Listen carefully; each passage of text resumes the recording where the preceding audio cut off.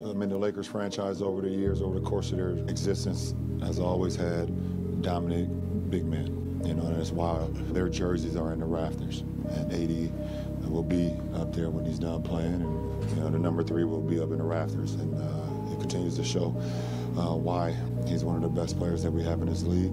And for us, it's just a treat for us to be able to have such a dynamic player that can not only go out and get you 30 and 20, but also command the paint defensively, can switch out the guards, and also give you 5 assists as well.